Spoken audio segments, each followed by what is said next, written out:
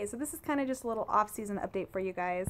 Now that it's been 2 weeks since my last show, I just kind of wanted to update you on how that's going and how I'm adjusting to things. And as I said previously, my first week was awful and I went crazy. Not having a show that was motivating me or to keep me on track. Not having to restrict myself to a certain diet plan, a meal plan. I went crazy and I ate whatever I wanted, kind of did whatever I wanted and felt a little lost, honestly. But this last week I've kind of pulled it together and, took the time to sit there and focus on what I'm going to do and readjusted my workouts and my eating. And it's been nice. I'm a lot better this week. So I'm lifting a lot heavier in the gym, which is wonderful. I've already doubled my weights on a lot of things. I'm getting sore again, which I haven't had that soreness actually for probably the last couple, at least like the last 8 weeks or so. So having that again feels really nice, waking up and going, oh my God, really feeling like I got a lot from my workouts. I have added at least 2 days of rest a week. So because of that, I'm actually like getting ready and can wear clothes some days and put on makeup.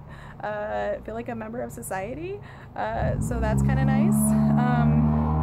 On the negative side, I am fluffier, obviously. I have lost definition. Clothes are tighter.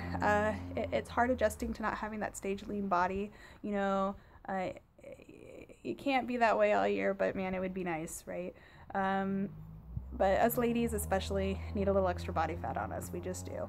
And, so I'm learning to embrace the curves. Happy that this is over the holidays so I can layer up a little bit, to be honest.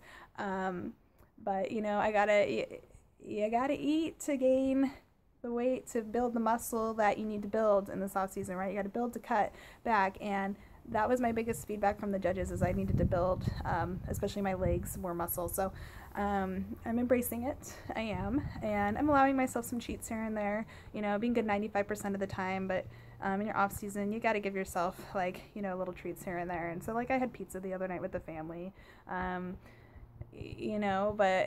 that's enough for me. Getting everything else is perfectly fine. And but just being able to enjoy it, like on Thanksgiving, I'm going to have a little bit of pecan pie and a little extra gravy on my turkey for sure. But anyway, so that's the way it's going right now, and I only gained 5 pounds. I'm pretty excited about that. I finally stepped on the scale. I've been afraid to up until this point because I've heard a lot of scary stories and a lot of fellow competitors that said, just prepare yourself, you're going to gain like 10 or 15 pounds that first week after prep, and I'm like, oh my God, especially with how crazy I went on that first week. But I only gained 5, so, and I'm okay with that. My body obviously needed that back. And hopefully I'll stay on that track, which I plan to, and I think I'll be fine doing so.